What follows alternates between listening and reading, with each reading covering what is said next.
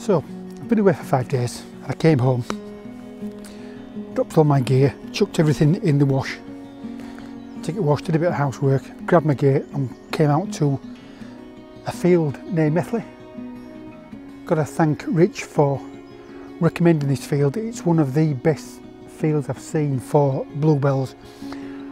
The reason I went home and got out straight away is I thought, I'm going to get home, I'm going to get out and do the first vlog on bluebell photography, because I've not seen any yet. Bada boom. 95% of my attention when I'm doing landscape photography is probably at eye level, with a couple of percent on the floor, making sure I don't fall into a hole or looking for foreground interest. But with bluebells, 95% of my time is towards my feet or towards the area immediately in front of me, so I don't damage or destroy any of the bluebells. So my thighs have had a good workout. And as I was walking through, I saw some white bells. But the reason they work, or I'm hoping they work, is because if I can get a composition quite far away, and I'm going to use my long lens, I'm going to try to get to 140.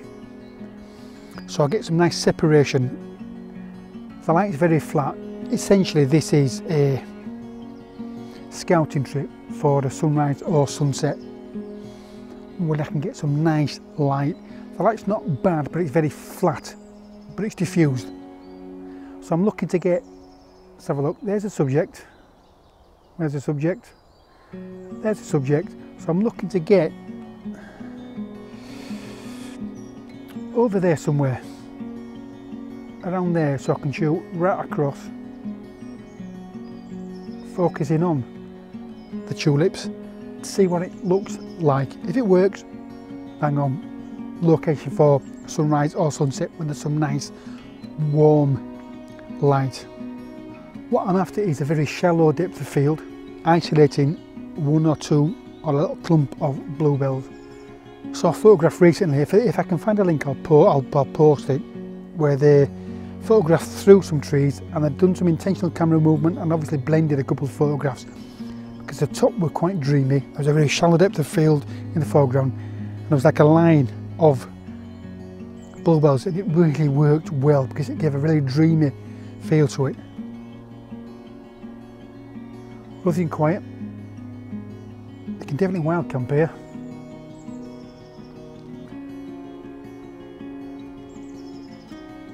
Yeah, I can hear the distant vehicles, but overriding them are the birds. Anyway, let's get some photographs taken. See ya. Wow, this is not as easy as you'd think it would be. You almost have to act or behave counterintuitively to what you'd normally behave like when you're taking landscape photographs. You have to develop a tunnel vision, because I'm literally, I would say on the ground, it's probably 80%, 78% bluebells. So if you don't kind of develop your tunnel vision so you can focus on and pick out specific objects in your environment, you will get overwhelmed with the potential and possible compositions, the sheer colour, the sheer blanket of colour in the surroundings.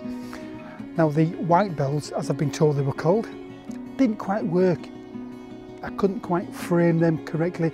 I couldn't get the separation from the surrounding bluebells. So as I was walking back to my bag and carrying on, I noticed in the distance a white blob. Again, hence the tunnel vision. I was like going through the environment grid by grid, not Terminator style, but I was looking for contrast. Because in a sea of bluebells, contrast really does stand out, and that white feather that was perched on top of a few bluebells really stood out. So I thought, I'll have a go. I took the photograph. I took several photographs. I had to get really low down. f2.8, f3.2, f4, f5.6. Tried various aperture settings. So I'm walking across, and I tell you, it's tiring on the thighs, lifting your legs up. I think somebody's going to see me. I'm going to look like a right lunatic. I don't know how long Bluebells last, but it's definitely a sunset subject matter. If you arrive in the dark, it'll be very difficult for you to find your composition, to find, even if you pre-plan, you know where you're going, to try to make your way through the Bluebells will be quite difficult. So it's definitely a sunset composition. Ideally, get here about 5 o'clock, bring your lunch, find an open space, sit down, have your lunch, get your camera set up on your tripod with your shutter release, turn your camera off, and then just wait for the opportune time for the light to develop and for your sunset to arrive, and hopefully cast some lovely warm light on your Bluebells.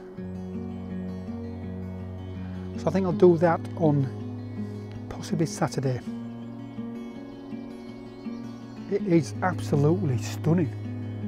As I said, I've never seen such a swathe of Bluebells, and like that, the light's just arrived and you've got dappled light in the Bluebells. Dappled light can work really well, or it can ruin your image. It can work really well because if you can get dappled light on your subject specifically, and the outer areas are not in the light, that can really make it pop. You can also use a flash, off-camera flash, softbox, pointing straight towards your subject to make it really pop out from the surroundings. Of course, you can do it in post-processing in Lightroom with the radial filter. Wow, I can't help but get overwhelmed. I cannot help but get overwhelmed. Right, I'll wrap it up from there. I shall see what's in that building. If I can get some compositions there, I may be back, but I probably won't. My focus point. So, the bugs are all over the place. So quick, hour and a half scouting trip. One thing I've learned, there's potential. There's a lot of potential here.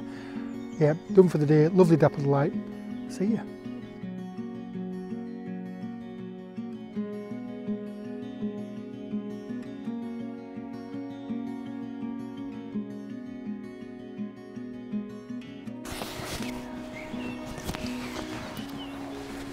So I watched a video years ago by Joe Cornish, and he was talking about how, as photographers, we strive to capture a beautiful photograph. If you went to Goredale Scar, you'll know if you've been there. He went to the waterfall at the bottom, but he saw a composition which would involve him having to climb up the lower waterfall.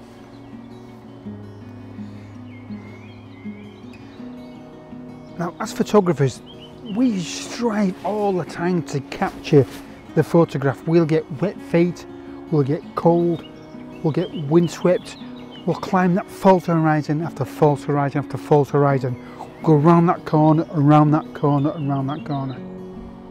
Strive to get the image that you're after, something you'll be proud of.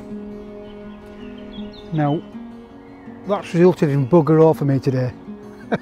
I haven't found anything, but it's been a lovely walk.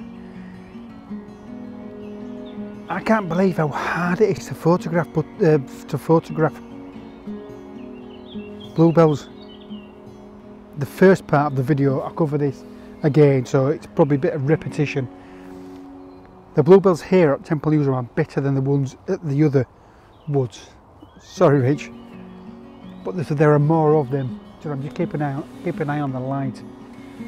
But I just can't get anything. It's a bit frustrating, but I'm going to persevere and keep on. I've got another hour and a half before sunset, so I've got plenty of time. It's 7 o'clock. I don't know what I want.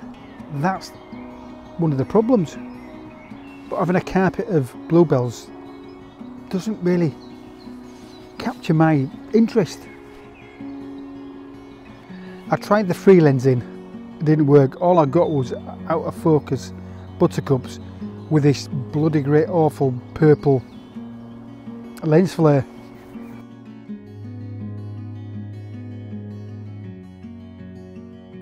So I don't know what went wrong there. Anyway, let's get into the woods. Let's capture at least one good photograph. And let's go.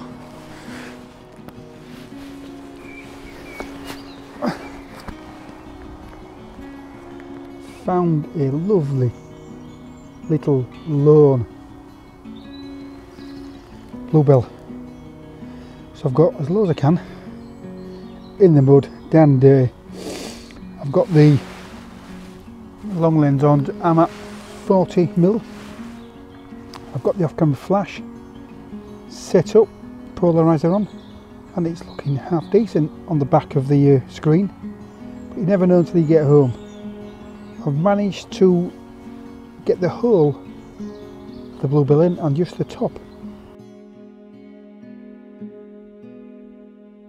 So I've taken various shutter speeds, various apertures, various compositions. I mean, yeah, lovely. I've got the polarizer on just to remove a bit of the sheen. And I've done a bit of gardening just to clear the base of the lone buttercup. It's almost like it was planted for me. Anyway, I'm going to get back into the midden, see what I can get. Some nice light. But yeah, so I've managed to find this path. The clouds cleared for a short while and some gorgeous warm light appeared. Then it was snuffed out by some clouds, which was disappointing. I don't think it would have penetrated the canopy anyway. So I was like, Richard Attenborough. My dad once said, there's no such thing as a wasted journey. And there isn't. And what I've got here, I've just got this meandering footpath. The camera was slightly lower, just meandering its way through the forest. Whether it works, I don't know. It just captured my eye.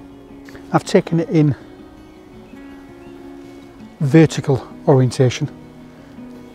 I was just slightly forward, capturing from around there right through to the end.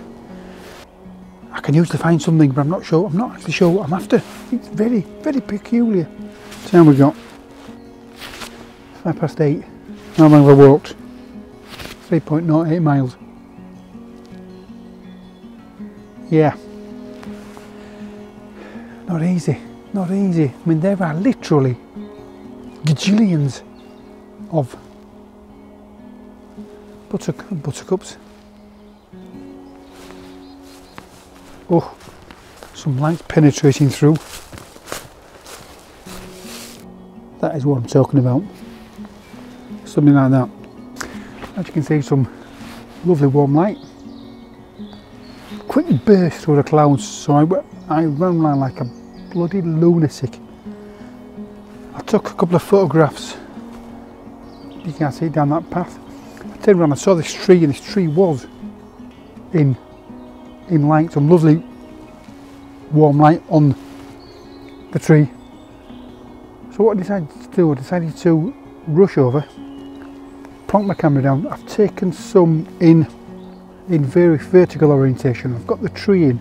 I've probably got from just below, just in front of that white belt. I've captured a sharp image, 1 second, so it will be that sharp.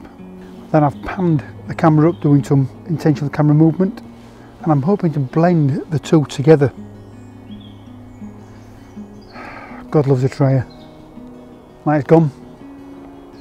Yep, so that's, there we go, can you see it? Probably not. So that's what I've been looking at. As I say, I've been getting the tree and the bluebells, white bell, sharp. Then I've taken the same exposure for a second, just panning up, and I'm going to blend the two together. A blatant copy of one I've already seen, but who cares?